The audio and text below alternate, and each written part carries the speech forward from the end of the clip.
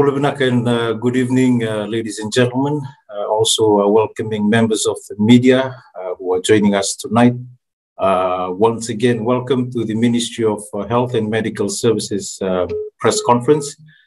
Tonight, we are happy that we are joined by Dr. James Fong, Dr. Alicia Saukan, and Dr. Chemesa Tundrabu, who will be briefing us with a short statements, and then we will also open to question and answer for our media colleagues to ask some of the questions that they wanted to ask to our three doctors. So tonight we will start with a statement from the PS, followed by Dr. Alicia Saukan, and a statement from Dr. Chemesa Tundrabu. My name is Rusia Timbalilibuka. I will be moderating the virtual press conference tonight. We have members of the media who have joined in virtually from the comfort of their homes, and also from the three doctors who are also joining us from their homes. So welcome once again, and we will now hand over to Dr. Fong for his statement. Nawaliu, sir. Nawaliu, Rusi. Fiji. After another 2,813 tests, we have 89 new cases of COVID-19 to confirm today. Most of these cases are context of cases that we had already found and from clusters that we know about. That is useful for us, because especially for our containment purposes, because it lets us know where to target lockdowns. But the sheer number of daily cases is, of course, a matter of concern. Yesterday, we hit our highest daily case total, 105 in one day. I am confident that case numbers will rise in the near term and that the record of daily cases will be broken again. But that does not mean that we are helpless. It does not mean that we cannot protect ourselves. If we look inside the numbers, we can give ourselves a much clearer idea of exactly what is happening. When we do, we see other factors that are a cause for some optimism over the long term. First, we are testing more than we ever have, by a lot. This same time last year, we were running under 120 tests a day. Now we can run over 3,000 tests over 24 hours. Relative to our population, we are testing more than any other country in Oceania. That's because we are dealing with an outbreak for one, but also because of the massive expansions that we have made to our testing capacity. Second is that the number of severe cases is very low. In my view, even one case is one too many. Still, very few people have needed hospital care. There may be a number of reasons for that, but we believe that the fact that almost half of the adults in Fiji have received at least one dose of the vaccine could be one reason. So that is a reminder to all of us about the value of the vaccines and the protection they offer against severe disease. Another possibility is the relative youth of our population. Healthy young people are generally less likely to get severe case than older people. However, they can pass the virus to more vulnerable people.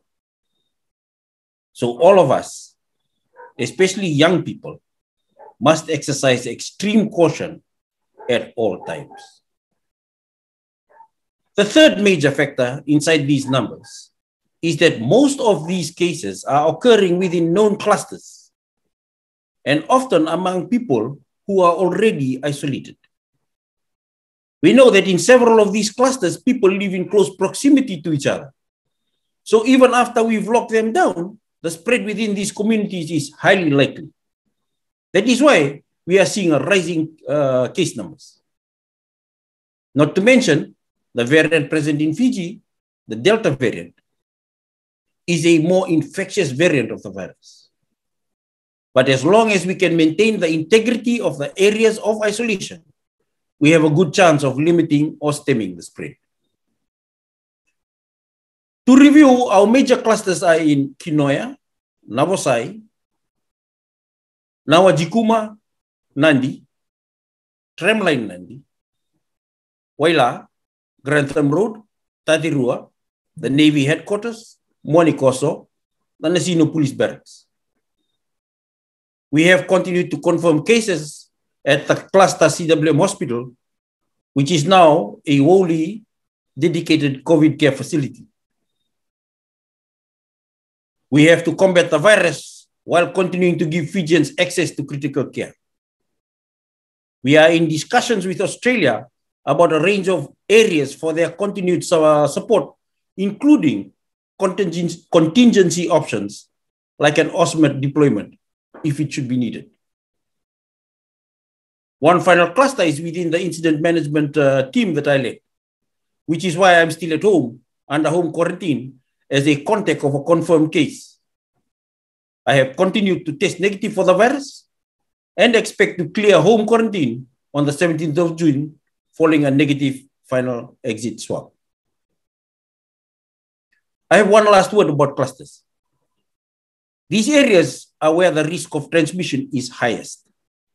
But clusters do not denote a location. Someone can be linked to a cluster but live in a different part of Suva than the case that they are linked to. And there are certainly cases beyond these clusters we have not identified. But the risk resides everywhere in the Central Division. And we have good reason to suspect in other areas of Viti Levu as well. So we must still take every possible measure to protect ourselves. I want to review the health protection measures we've instituted. There are no social gatherings allowed of any nature. Not indoors, not outdoors. Not in the back room at work, not along the seawall, not with friends in your neighborhood. No social gatherings, full stop. No houses of worship, all houses of worship are closed. Businesses without clear COVID-safe plans cannot open. And those approved to open should have the Care Fiji QR code at the point of entry. Masks must be worn everywhere in the public. We have developed the Care Fiji contact tracing app to make contact tracing more efficient than it has ever been. All Fijians should install it and keep the Bluetooth switched on. COVID and non-COVID care have been clearly delineated across healthcare system. All positive patients are entered into home isolation. Contacts of cases are entered into quarantine and must test negative over a 14-day period before being cleared. Areas with a high case number are being locked down in a targeted manner. Groceries and household essentials are being provided to those families under the lockdown orders. Nursing homes and elderly care facilities have been closed to all visitors. And we are rolling out vaccines at an excellent pace. Furthermore, a telehealth program piloted in Lautoka to allow for healthcare consultations over the phone is progressing well based on feedback from the clinicians and customers. We will be looking at to expand this pilot project into existing protocols in CWM and health facilities within the Laminosori containment zone. This is all to say that we are not giving up. These measures, if followed by everyone, can stop the spread of COVID-19. Even its more transmissible form of the Delta variant. A key pillar of our mitigation phase is protecting those most vulnerable, the elderly and those living with comorbidities that make them more likely to become seriously ill or die from the virus. For their sake, we all must stay the course. We are also protecting the economically vulnerable by paving highly controlled COVID-safe pathways for businesses to reopen. A number of barber shops and hairdressers have been given permission to reopen recently. We are confident that as long as the barbers and the patrons are wearing masks at all times, haircuts can be managed safely. The risk of transmission, of course, will never be zero. But we can take that risk as close to zero as possible if everyone follows the rules. So if you decide you need a haircut, keep your mask on. Groceries and other household essentials have been delivered to areas under lockdown, including in Nandi, where we had some dangerously crowded protests over the weekend. I was sorry to see that protest take place when groceries and household essentials were already on the way. In fact, we had notified the community several days prior to that these items were to be delivered that day. And they were delivered on schedule. That same day of the protest, the third delivery of groceries and household items arrived to the community. When I see crowding like that in that lockdown area, I can see the risk of transmission.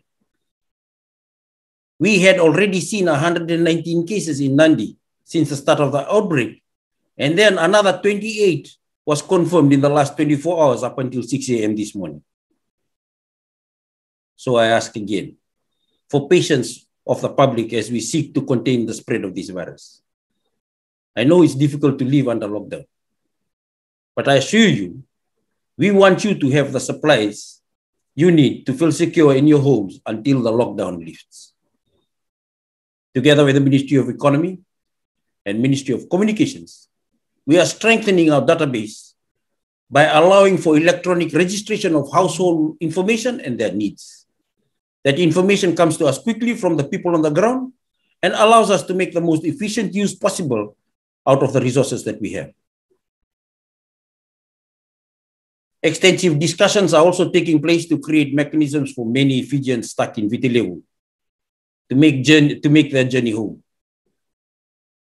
In many instances, children have not seen their parents, wives and husbands have been separated. They want to go back home. I'm sure we all understand that. The ministry with MCTTT, Ministry of Maritime and Rural Affairs, and Ministry of Itauke Affairs have put together a number of protocols to ensure that protocols of safe travel, including a safe 14 days of quarantine, are fully adhered to. I also want to thank all the businesses that have enlisted in our plan to make Fiji COVID safe. The businesses that are adopting Care Fiji QR codes, the businesses that are offering discounts to vaccinated Fijians. We need more of them. We appreciate every effort that you give. And we appreciate the leaders who are using their voices to support this plan and to help it succeed. They are echoing the importance of the measures that we put in place to keep people safe. But I am worried that some are doing the opposite. They are saying that we have no plan, undermining confidence in our mitigation measures. No plan means no hope, and that simply isn't true. Mitigation is a plan. It is well documented in our public health publications, and it was part of our preparedness and response document that we developed in February 2020. What we're doing is we follow the science by adjusting it to our context. I urge these politicians to walk back that rhetoric and consider the clear and firm plan that we are working to implement day and night. In fact, I ask all politicians to use their platform to help encourage Fijians to follow the clear rules that we have in place. If you have 100,000 followers, 1,000 followers, or even 10 followers, use your platform. Help us tell people to wear masks, tell people to avoid gatherings, keep good physical distance from others, tell people to install Care Fiji and use the new QR code system, and tell people why they should make the choice to be vaccinated.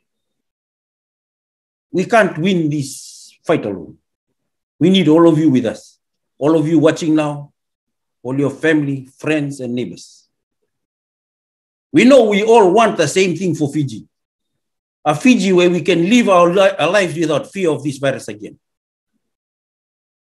But until that day, we need your compliance. We need your support. And most of all, we need your faith. Thank you, Fiji.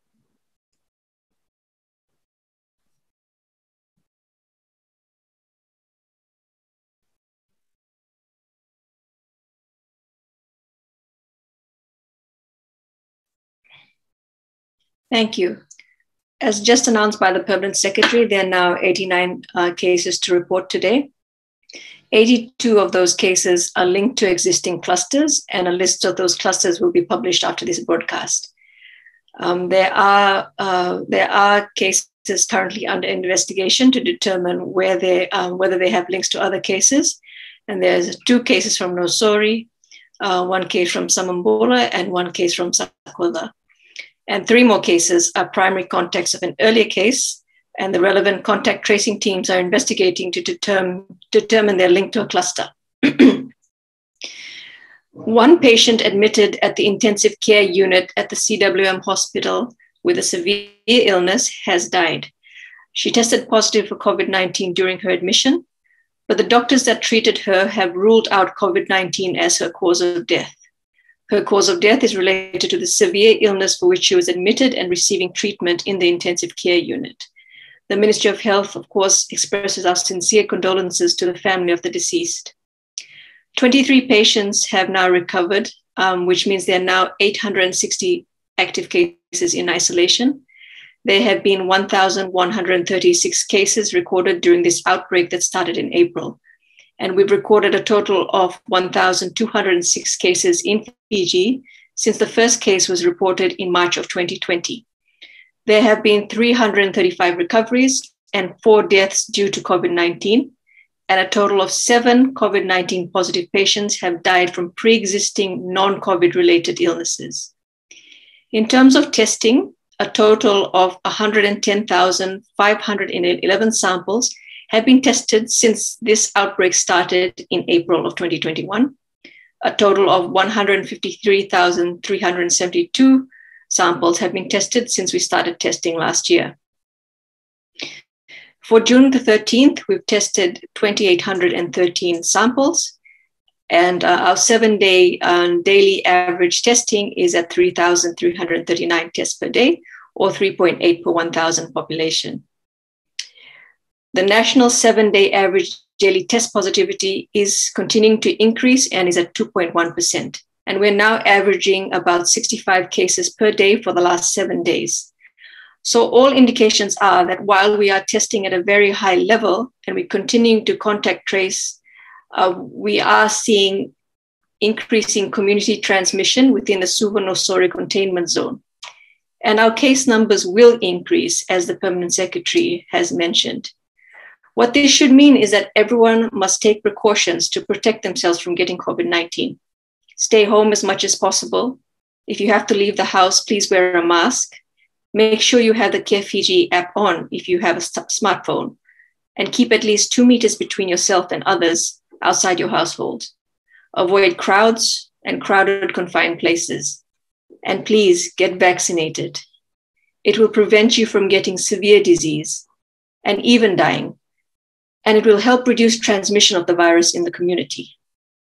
We've been through other outbreaks of infectious diseases in recent years. There was meningococcal C in 2018, measles in 2019. And together we ended these outbreaks and saved lives through the vaccination of hundreds of thousands of Fijians. Vaccination is not new to Fiji. And we need you to come together again to protect yourselves, protect your loved ones, and protect your communities. I'm one of over 230,000 people in Fiji to have gotten my first dose of the vaccine, and I will be getting my second dose before the end of this month. Please help us. Please help yourselves. Please get vaccinated. Thank you.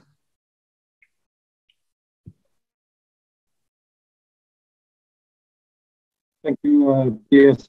Thank you, Dr. Alicia. Good evening. It's 58 days today since the onset of this second wave of the outbreak, which began on 18 April 2021. As you have heard, we have recorded more than 1,200 cases since the first case in March 2020, and the majority of cases we have recorded has been in the second wave. The health services is coping well, delivering the normative clinical and public health services and the COVID public health response. All main divisional and subdivisional hospitals are functional, with the CWM hospital providing specific COVID care for the central division and to be put into isolation facilities.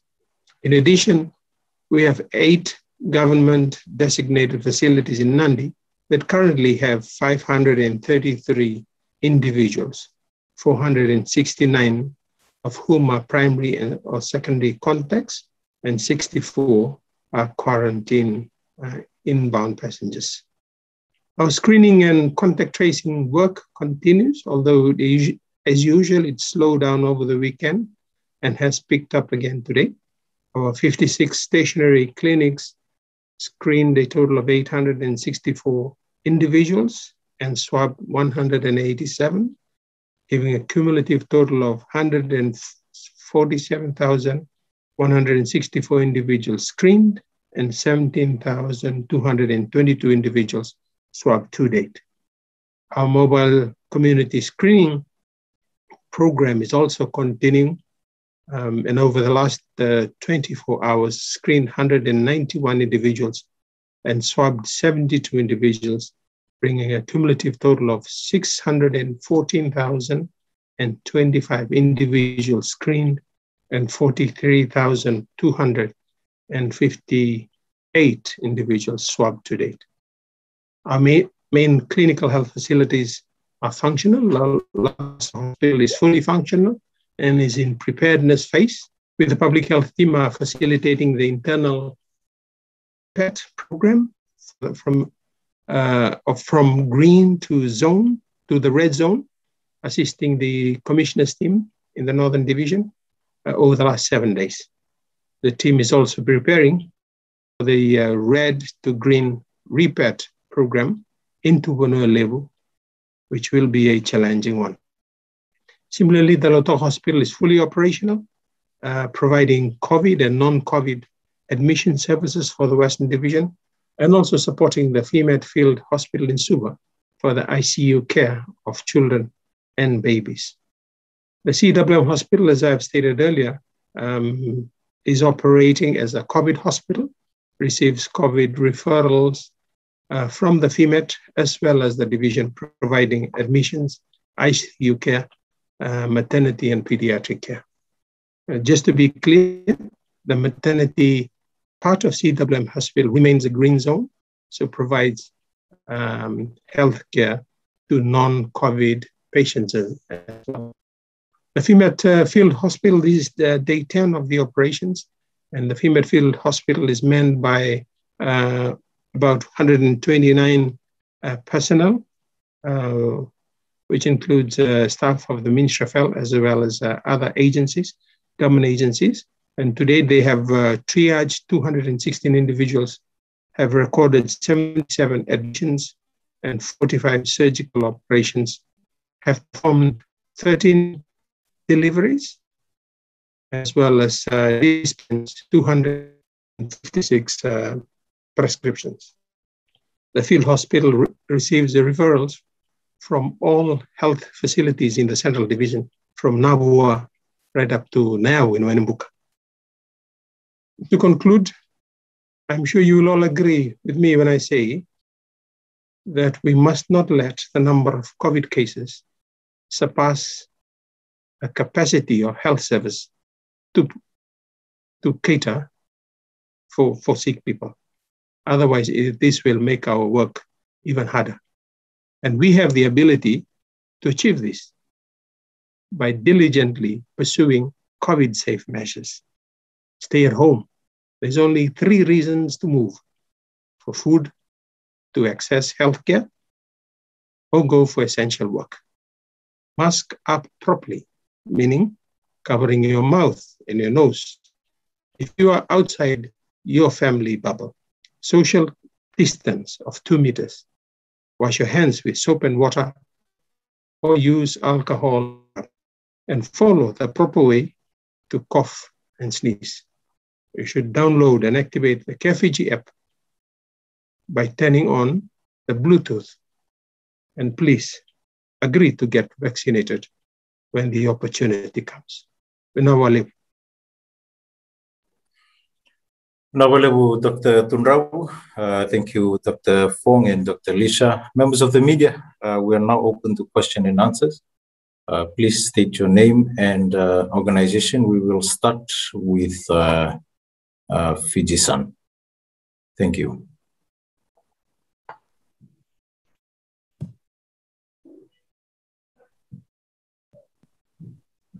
Bula Vinaka, my name is Wati Talembulanuku from the Fiji Sun. And my question is, how are central discharge patients from the CWM hospital testing positive after release into the communities?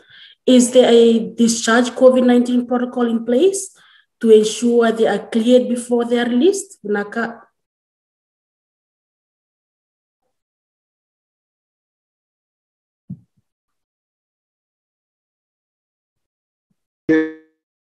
Directed to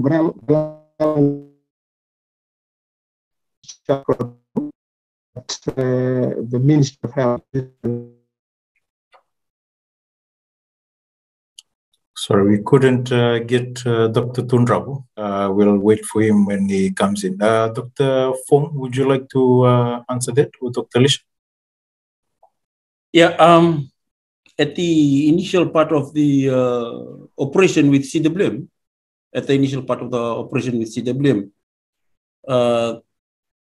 there were some difficulties in designating who was primary and who was a secondary contact. On the initial assessment, some people were designated as secondary contacts. They were allowed home after 4 days of quarantine. And then later, after they went home, and then there was a realization that based on certain aspects of the history, when we started pulling more history together, then it was realized that no, they need to get back home. They need to come back in for the full quarantine measure. When the hospital went into lockdown, yes, I agree that I agree that we had a little bit of problem in the initial phase as regards to definitions of primary and secondary context. But we've got that all sorted out now. Many times along the way, many of us have had missteps that that have happened, but we've sorted all those problems now, and we have moved forward with a more clearer view of what needs to be sorted out when it comes to primary and secondary context and the definition of primary and secondary context.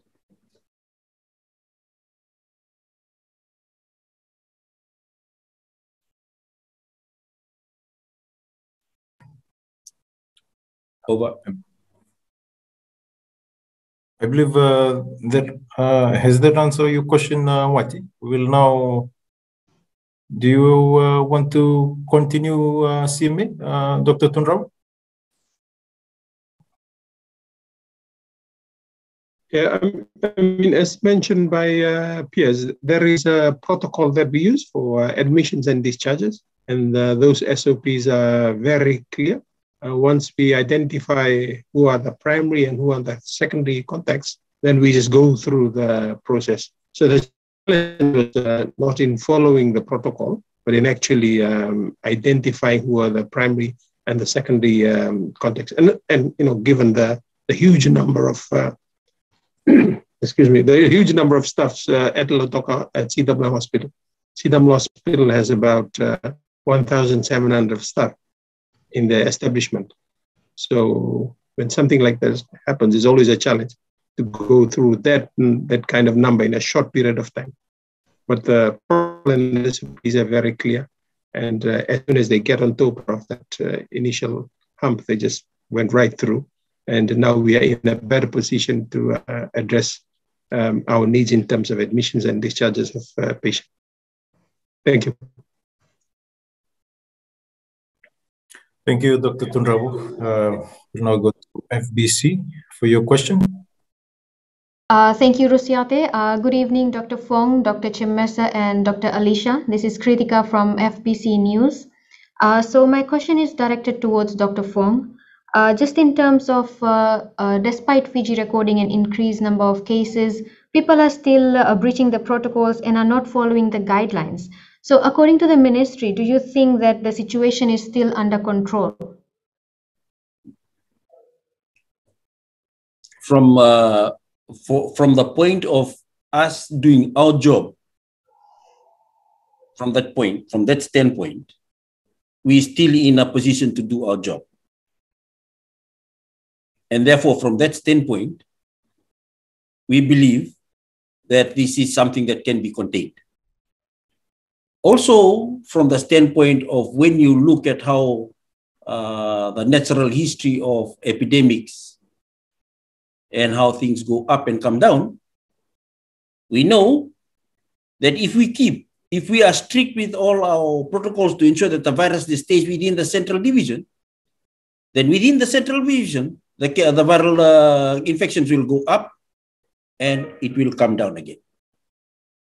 The only thing that we have to make sure of is that we make sure that the impact that the virus has, we mitigate for that. And that's what we're working very hard on right now. This is why we were very worried when CWM went down, but we have created a contingency. We can see our contingency on the ground now. We've got FIMED. We have the ability now to turn whole of CWM into an actual COVID hospital, or at least a significant portion of CWM into a COVID hospital, which allow us to mitigate the adverse effect of COVID-19, which is severe disease, hospitalization, and death. We are in talks with some of our development partners about further options for us to develop more contingency plans, and we will be facilitated and helped to secure more capability to develop contingency plans on the ground. Those plans, I still have to keep it to myself because I'm still in some level of negotiation to try and ensure that those plans will evolve. And you will be informed in due course. Thank you. Thank you, PS. We'll now go over to Samantha from Islands Business. Vinaka doctors. My question is specific to the reference to OSMAT that you made, Dr. Fong. What role do you envisage that they could potentially play if a team were to come here? And secondly, I was interested in what proportion of CWM cases were medical and CWM staff as distinct from patients. Okay, I'm not so sure that I have on the tips of my fingers the relationship between the number of patients and staff, or what proportions were positive, or patients and what proportion were staff. I do know that most of the cases that we got were patients, eh? And I can get that data to you later on if you Viber me or you message me tomorrow. I might be able to. I'm sure I can get that data for you. As regards to the question about OSMAT, the discussions is to help for them to help us chart a way of planning up how we're going to scale up our contingency plans. What we have put in place at the moment with regards to the FIMED operations, our field hospital that we put up at the moment, we have some capacity within that field hospital to expand. We have just used the arena at the moment, but there are other spaces that we are looking across the road in the dome that we can move the field hospital into. But what we do want to do is we want to get some experts across to help us about beyond that. What can we do and start preemptively planning beyond that? We do know that our CWM hospital is reaching 14 days today. So we do know that some of the patients who are positive in CWM, they will be starting to get into the discharge protocol. They will be completing what we call their period of infectiousness. They will no longer become infectious and they will be able to go home. So that's going to create another level of contingency space for us, that we're going to have more people going home from CWM. Like I said, we have contingency space also across the road from the arena that we have already had in plan. Now, beyond those two spaces, that's where we're going to ask the OSMED team to come in and help us to plan beyond those two spaces. I've mentioned in the past before that what we are doing is some degree of surge planning. As soon as we come close to the midpoint of where we can what we can deal with, we plan for something extra. And unfortunately, given the fact that the COVID-19 has a highly unpredictable pathway, that is the only available means of planning that we have. Thank you. Thank you, Dr. Fong. We'll move over to Lide.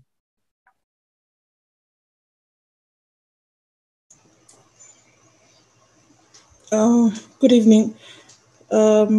Dr. Fong and Dr. Alicia, my question is to do with your capabilities, the capability of the Fijian government in terms of its human resources and in terms of equipment, should the situation worsen, which going by Dr. Saukan's presentation today at the FNU Q&A, and again tonight, you're expecting it to get worse before it gets better. So how are your staff doing? We know that some of your doctors are part of the positive case counts out of CWM. We're getting reports from nurses and lab technicians and all other kinds of civil servants working in the public health infrastructure about allowances not being paid or being paid late, and about serving longer on their rotations and the 12-hour shifts being tiring. How is your human resource capability? And in terms of your equipment, when things get worse, do you have the capability to look after the higher number of severe cases in terms of, yes, ventilators, beds, things like that? Can you tell us what is your capability now? What sort of gaps do you see the Australians coming to fill? Yeah, I think, as I mentioned, that, okay, with regards to how staff is getting tight, yes, that is what's happening in Fiji, exactly the same thing that has happened in many other countries as we fight the COVID-19. The battle is hard. People do get tired. Whether they receive their allowance in time, that will be another issue that will have to be dealt with once I get back into office. I do need access to certain aspects of the office space in order to sort that out. I think that in terms of what do we have, I've already mentioned. We've opened up a number of spaces already. We do have a large number of airvols. I mentioned that we had about like 80 plus airvols, and then we got a couple more that's sitting in reserve.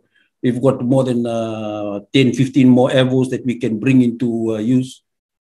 We have ventilators that we know that we have at least the ones that we are currently using are up to about 40 ventilators, so we can within the country. And then we've got further orders that are coming in for ventilators. I must admit, I just forgot the number of ventilators that are available at FPBS just at this moment, but I did check on it some 2 months ago, and we did have it.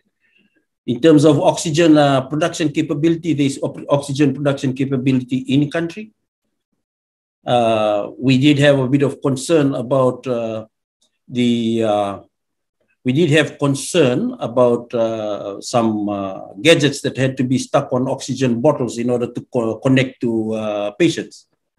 And that's another part that we've finally found the supplier and we've brought it in. So some of those specific areas that deal with equipments, I'm confident that we have enough for the surge capacity that we have planned for.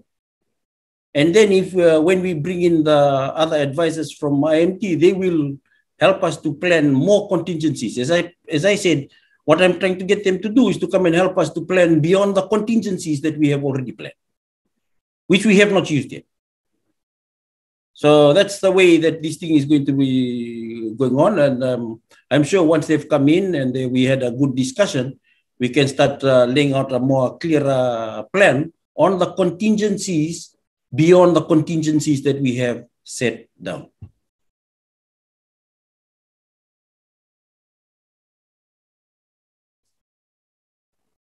Thank you, Dr. Fong.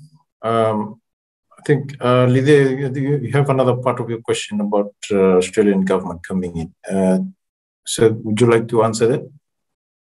No, that was the same one I was answering. I was just trying to say that that Australian government is coming in, or we are asking for help for them to help us plan contingencies beyond the contingencies that we have developed. That's the one. Are you asking for help in terms of equipment for those contingencies? Again, when they arrive, we can get into that discussion. That's what I just said, that the actual details of what we're going to discuss, we discuss when we are ready to discuss it. Sir? I do not want to preempt anything at this point in time. Thank you, Lydia. We'll now move on to My TV. La, thank you. Thank you. Sorry, Dr. Fong. We talked about the value of the vaccines as being a reason why we should not fret. Some countries, this is working, the vaccination, the movement to get more people vaccinated. But in some other countries, such as Seychelles, who use the same vaccine that we use, they vaccinated about 68% of their people who's received 2 doses. Yet their infection numbers are increasing still. And there was a recent case where someone who received both doses died. It does raise questions about the efficacy of the vaccines.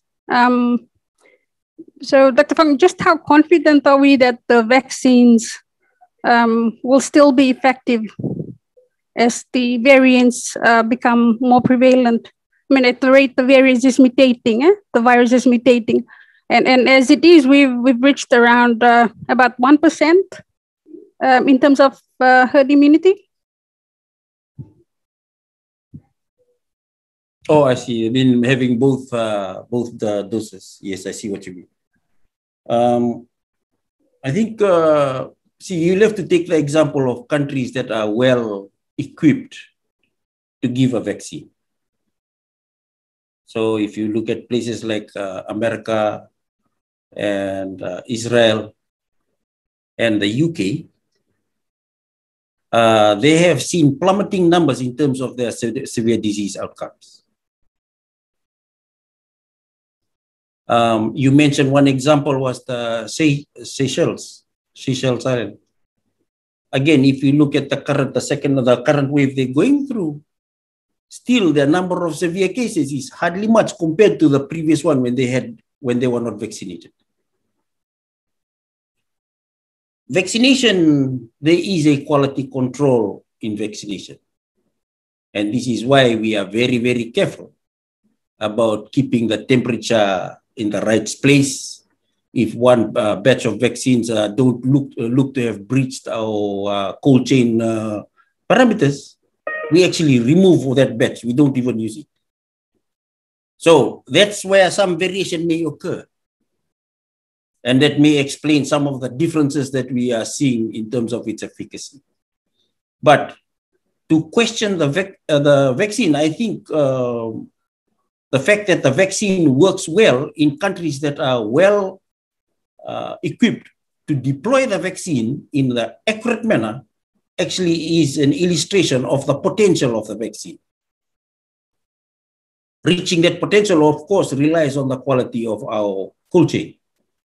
And I'm confident that the quality of our cold chain is up to the max with regards to Fiji, because we got a long history of using that same cold chain to bring down our disease numbers, our vaccine-related diseases. And we've actually sustained a long history of being able to have a firm hold on vaccine-related diseases. Thank you.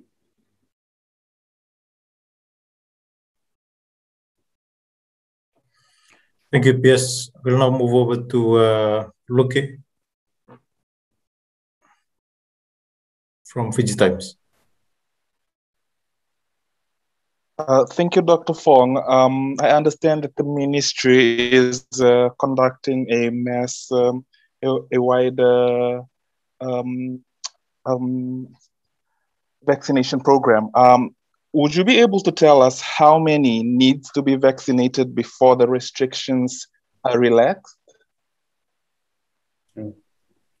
It's yeah, I see the point of your question. Most of the countries that have done the vaccination properly, and I allude again to some of the examples that I've seen, they have seen close to 70% of the population vaccinated, 60 to 70%, and they've seen an impact. We're aiming for 80%.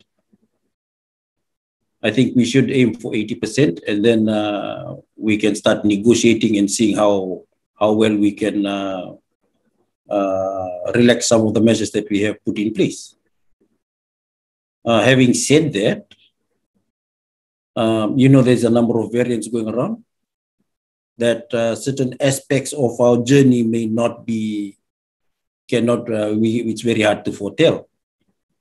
But based on what current evidence that we got right now, based on the level of infectiousness of the virus, based on how the vaccine that currently works, based on the efficacy data of that vaccine, we are looking at around 80% of the population vaccinated, and then we can start initiating discussions about relaxation.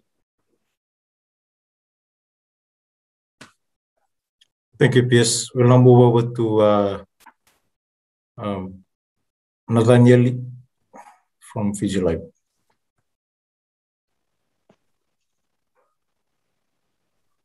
My question is for Dr. Fong. Do you think it was too early for government to open the border at Monikoso given the new cases in the area? And will Monikoso go under lockdown again, Vinaka? Thank you. The open and the closing of lockdown areas is based on the kind of numbers that we got. One of the characteristics of the Monikoso deal is that the cases are coming from specific locations. I can tell you one of the things that's driving our numbers up is that every time we have a positive case, it's arising in a place where there's contained space with plenty of people in it.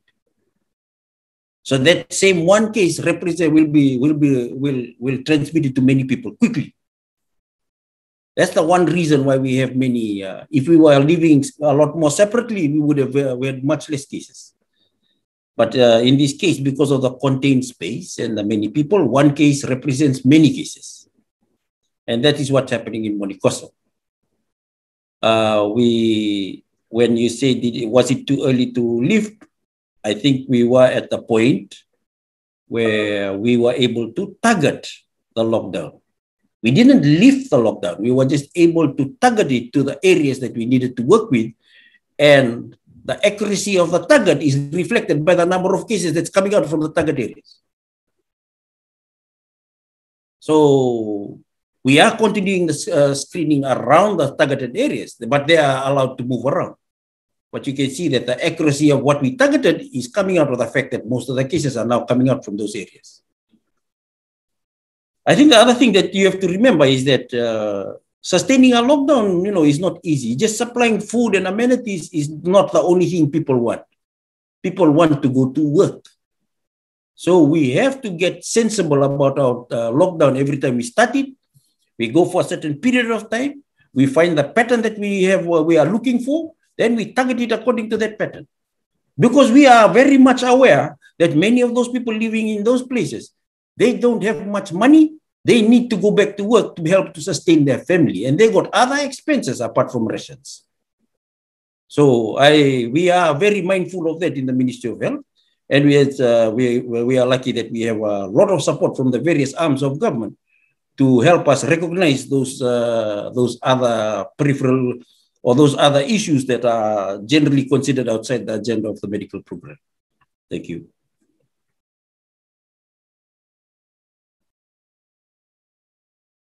Thank you, Dr. Fong. We'll now hand over to Meroni Mili.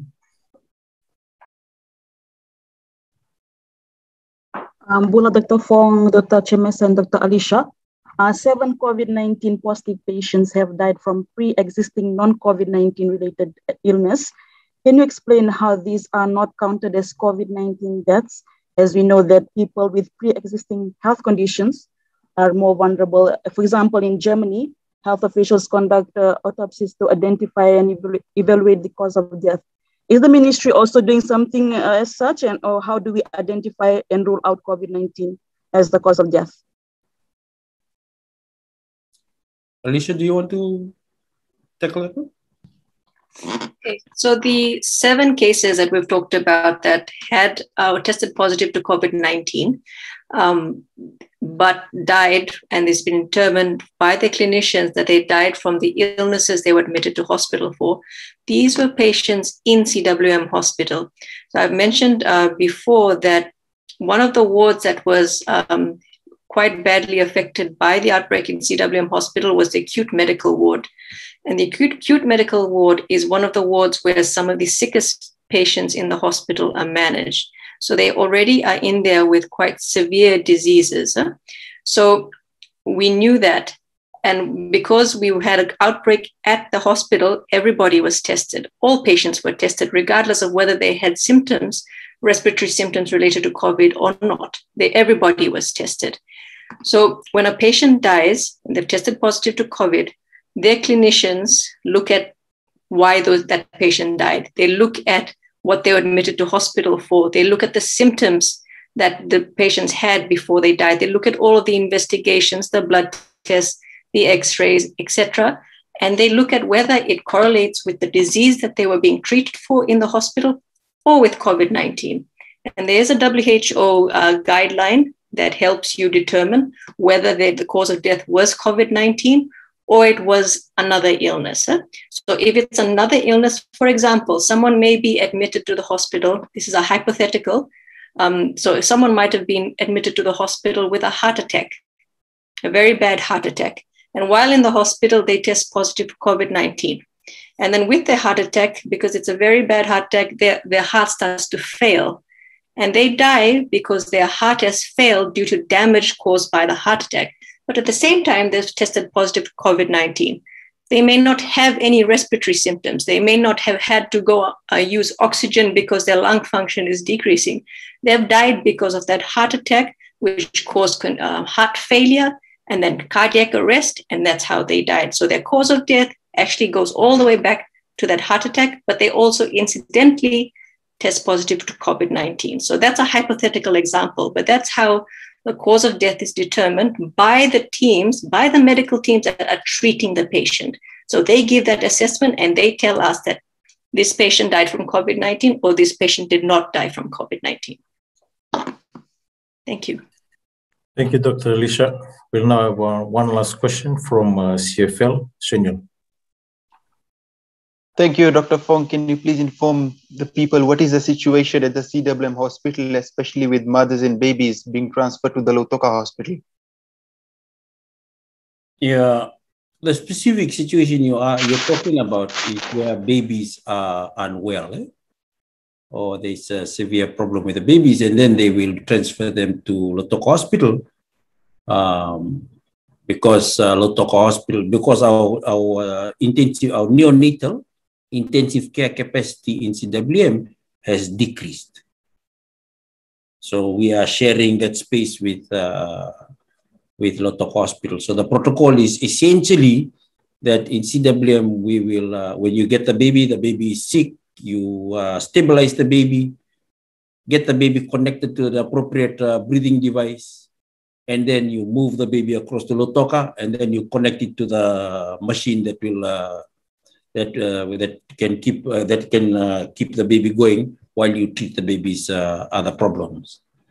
Otherwise, all other issues that relate to maternity care is still dealt with at CWM. CWM, the maternity unit, is helped by the fact that they've got two areas of function. One area is where somebody has come in and they have indeterminate COVID status. If they have indeterminate COVID status, we try to work out what the COVID status is. If in the course of that assessment, she is ready to deliver or to have a Caesar, we have a clinical pathway for that particular person. If we have decided that the test has come back and she is negative, then the patient will go upstairs to the green zone. And in the green zone, they again have access to the delivery service and to emergency services as is appropriate. You can imagine that, trying to sustain that kind of service where you have clinical pathway from one, where you have a clinical pathway from for two options, where you have one group of people that are unsorted have one separate clinical pathway, and the people that are green in the green area have a specific clinical pathway. That's quite a difficult thing to sustain, but it is being sustained. For maternity, because it's a unit that I looked after before, I'm in the Viber group. They show me all the things that they are doing, and I'm reassured by what I see. Yes, I think I should stop there.